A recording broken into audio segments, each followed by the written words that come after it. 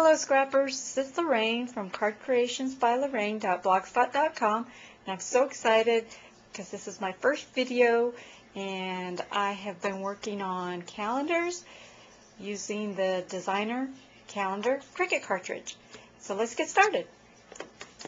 This is the one I'm doing, or actually have done, for the month of April, and he's so cute. This little guy is so cute. Anyway, I've been doing all my layouts on a 12 by 12 piece of cardstock. This particular one I got from the Safari Kids stack, and this is what the page looks like before I started embellishing it. And I liked this one because it has a nice border, and I'm planning to incorporate some of the colors that are along the border. And I liked this, that we had this little animal in the corner here, and that's what inspired me to do this layout. I have the grid, the calendar grid, on the far left, and that is cut at 5 3/4 of an inch, and that is on page 47 of the owner's manual. You can have two frames to select from, and this is the one that I chose for this particular one. And the numbers were cut at 1/2 inch, and I glued all those down with my Zig 2A glue pen.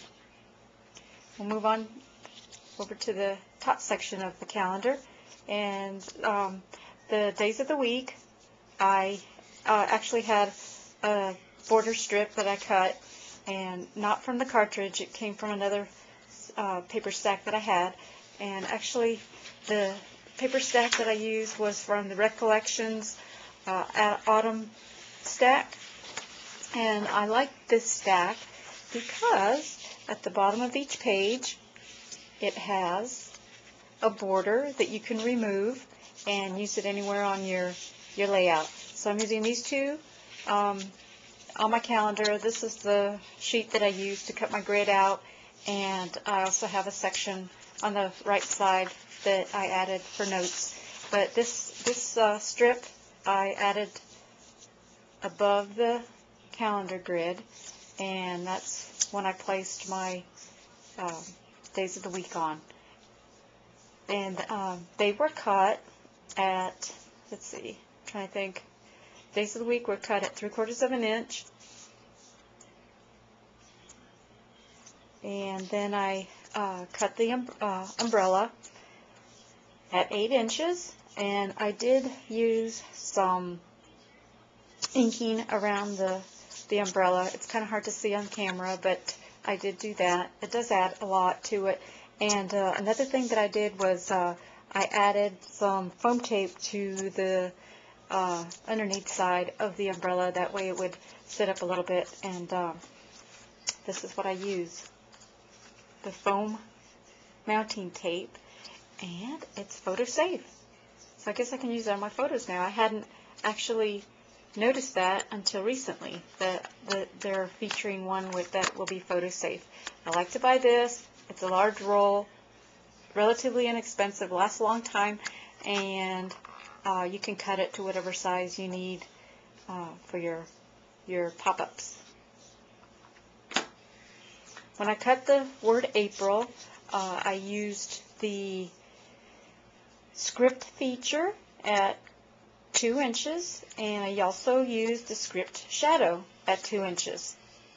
And I did put foam tape at the back of that also to give it a little bit of height there. We'll move over to this corner. Had this space left and wasn't sure what I was going to do with it, but I decided to make a section so you can write notes. These scores sometimes are a little small, and it's hard to get all the information that you need for that particular day. So I had a little section here on the right side for notes, and the yellow strip here I cut at 2.5 inches by 5.5, and then a small green strip at 1 inch by 2.25 inches. That's the one for April. Now on all of my calendar layouts, I'm also doing a mini calendar. And here's the one that goes with April. I am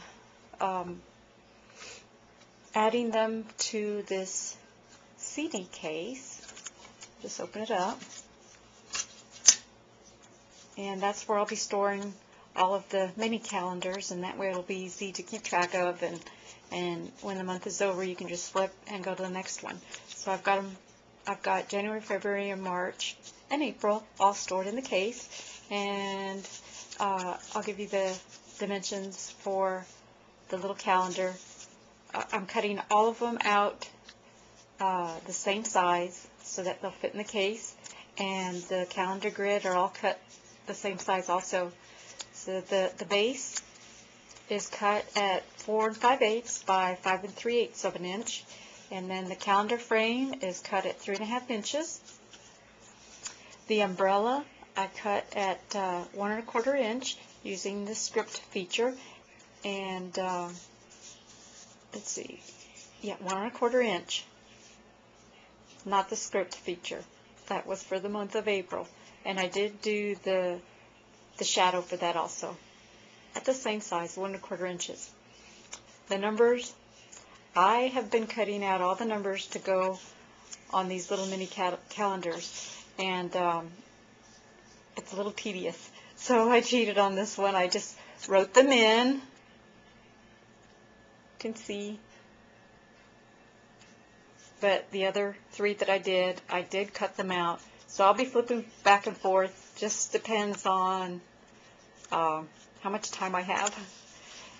This little lion, I also cut from the Safari Kids stack.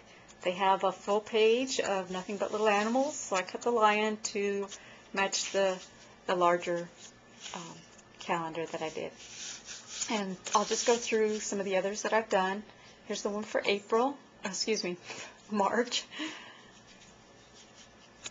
I did cut these numbers out, and one feature that I do like is the double digits are attached, so it is cut as one piece, so that makes it a little simpler when you do decide to cut each individual number out. Here's the one for February.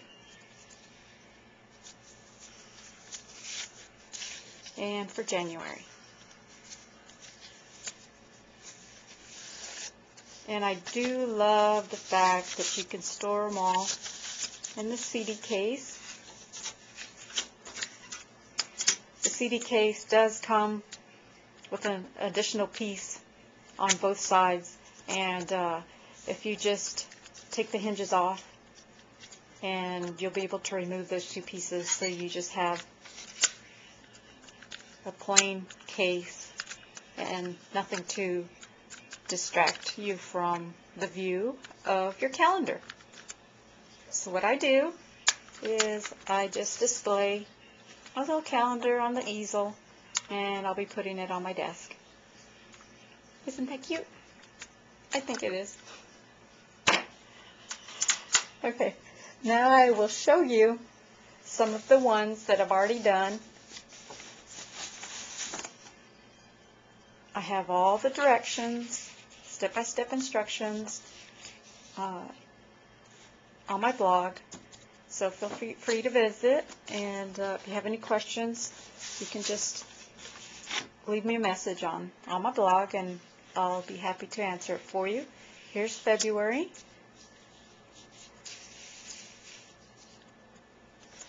And March.